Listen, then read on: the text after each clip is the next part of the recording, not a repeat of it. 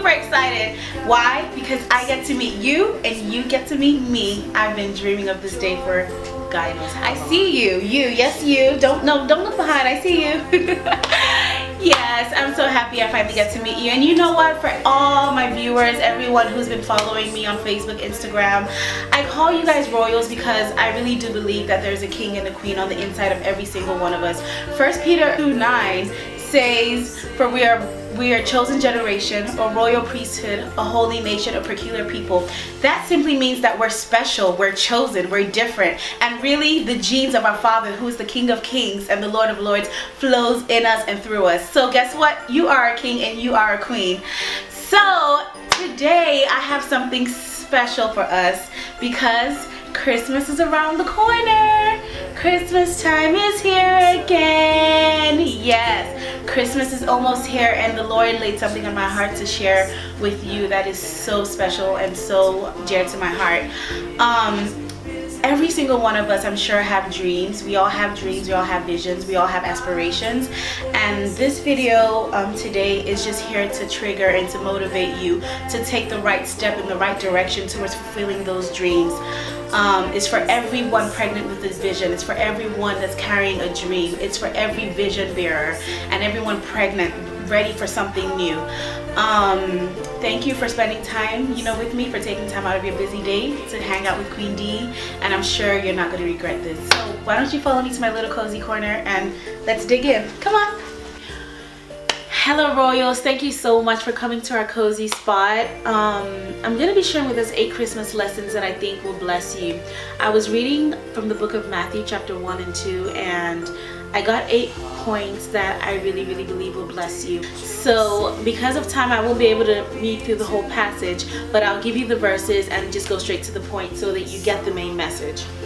Alright, so Matthew chapter 1 verse 18 downwards, it tells us about how, Joseph and Mary plan on getting married, and Mary supernaturally becomes pregnant by the empowerment of the Holy Spirit, and then Joseph plans on putting her away privately, because he's like, I'm not the father of this baby. I don't want to, I don't want people to think, get the wrong message. So he plans on putting her away.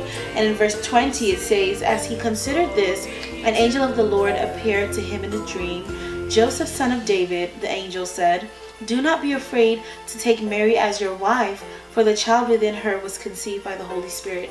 Now that shows that Joseph became afraid at some point, like, I don't get this, I don't understand this. And that brings me to my first point. No matter how big or scary your vision is, do not be afraid.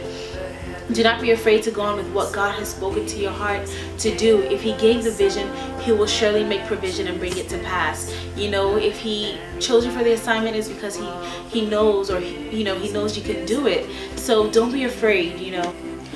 Our second Christmas lesson is as seen in Matthew chapter 1 verse 21. It says, "She will bear a son," speaking of Mary, "and you shall call his name Jesus, for he will save his people from their sins." I believe it's important for us to write out our vision and make it clear so that others may understand, and even we may understand, what is the Lord telling you to do? What is that dream you have? What is that vision? What is that dream that you want to birth? You have to give it a name. Do you want to be the greatest singer, entertainer, sportsman, mother, businesswoman, businessman, whatever? You have to give it a name. You have to know what it is. Our third Christmas lesson is taken from Matthew chapter 2 verse 7, and it says, "Then Herod, when he had secretly called the wise men, he inquired of them diligently what time the star appeared." I believe that there's a star in each and every one of us.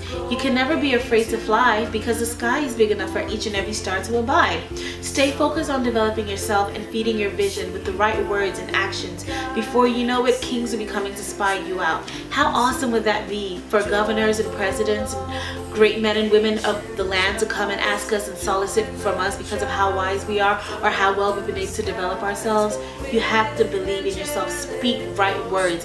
Feed your visions with the right word. Feed your dreams with the right words. Okay, our fourth Christmas lesson is taken from Matthew chapter 2 verse 8, and it says, "And he sent them to Bethlehem and said, Go and search diligently for the young child, and when ye have found him, bring me word again, that I may come to worship him also." You notice the word diligently was used both in verse 7 and verse 8 if you're using the King James Version. Of course, you know that wise men were very knowledgeable people. They equally did not go about wasting their time, but they engaged in a diligent search for the star of baby Jesus. It is important that we take time out to diligently seek out the potentials and the gifts that are on the inside of us. What are those talents? What can you do? Bring them out, polish them, nurture them, develop them. You know, engage in a diligent search to find out who you really are and what you can really do. Until we can discover our true worth, people will not come to seek us out. Now imagine I said I had front row tickets to go to this amazing concert or conference or anything, and afterwards you would get to go backstage to meet with a person, you know, a person who you love, and after that you would get to go have dinner with them for about 2 hours. Now close your eyes and think, who would I really want to spend that evening with? Who would I want to get backstage tickets to go see? I'm pretty sure that someone came up in your mind. Why would you spend time wanting to go meet with that person? Because in some way they've influenced you, they've inspired you, you know, and you know, they've taken time out to develop themselves, and you see something in their lives that you admire. Same thing with you. People want to come inspire you out. People want to come and spend time with you, but you have to spend time to develop yourself and know exactly what it is that you're called to do. So that brings us to our fifth point. If you read further in the story about the birth of Jesus, you'll find out that the wise men, they did find the baby, they did find Jesus, but they never returned to Herod. And so he gets angry and he commands that all the children from age 2 and below be killed. But thankfully, you know, the Lord sent an angel to Joseph and told him to take, you know, Mary and baby Jesus and leave where they were. So in verse 19 and 20 it says, when Herod died, an angel of the Lord appeared in a dream to Joseph in Egypt, saying, "Get up." The angel said, "Take the child and his mother back to the land of Israel, because those who were trying to kill the child are dead."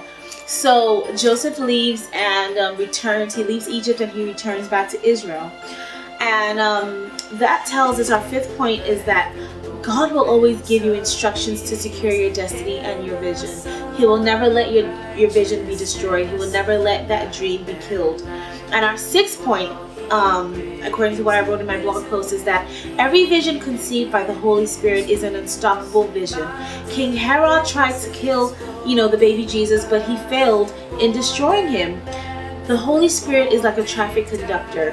Follow his leading and you will not crash. And that is so true. The Holy Spirit will lead you, you know, what steps to take. He'll lead you on where to go. He'll lead you on what to do in order for that vision, that dream you have, to blossom and to flourish.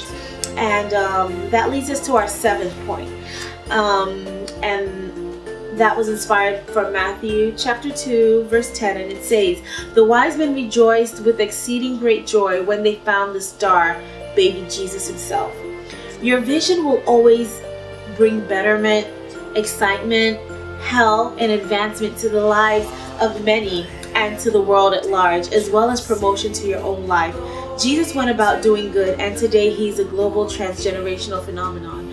I'm sure in our own day and age we can thank God for, you know, the rise of social media. We can thank God for social platforms such as Facebook, Instagram, Twitter, you know, and other things like that. Those were all visions that were birthed by other great men, that were birthed by other people. So what vision do you have? What vision and what do you have that you can add to make this world a better place? Jesus brought excitement, he brought advancement, he brought joy, he brought good tidings, you know. So our visions and our dreams will always bring betterment and advancement to the world at large. And so, royals, this brings me to our eighth point. Mary was pregnant with the one who would save humanity and forever change the world. So my question to you today is, what are you pregnant with? What is that dream? What is that vision that you have? What is that baby that you're carrying on the inside of you?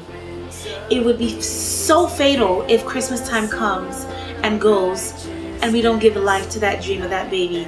The essence of Christ was to bring hope to the world and give back life to the lost, to dead dreams, to dead works. God has been tugging and pulling at your heart to do something. There is a dream, a vision that you have. You've been running. Some of you have been running, I know, but some of you haven't. For those who have been running and have grown weary, don't give up the hope. Don't give up the fight. Keep the hope alive. Have faith. Some of you feel, I don't know what I'm called to do. Why am I placed on this earth? We're going to be praying in a minute, and I'm going to be trusting that the Lord will speak to your hearts and open your eyes to see what it is He has called you to do. What has He created you to do? He's going to be revealing that to you. Let's pray right now. Lord Jesus, I thank you for your children. Thank you for your sons and your daughters who are watching this video.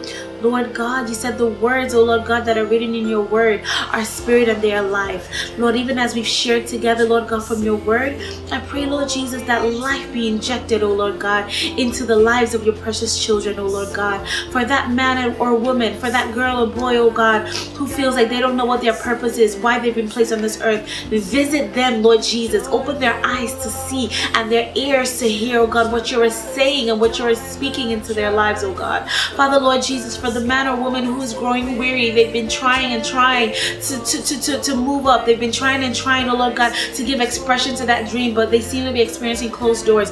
I pray, Lord Jesus, that the doors begin to open on their behalf right now in the name of Jesus. God, send helpers to them, oh God. You said, ask and you shall receive. Lord, we ask for your divine help, oh Lord God, right now, oh God. Father, Lord Jesus, speak to your children. Make a way out of no way, Lord God. And even in this season of Christmas, oh God, visit them, oh Lord God. Give them hope, oh God. Keep their faiths alive in the name of Jesus. Give them a new song to sing, oh God, and give them a new testimony in the name of Jesus.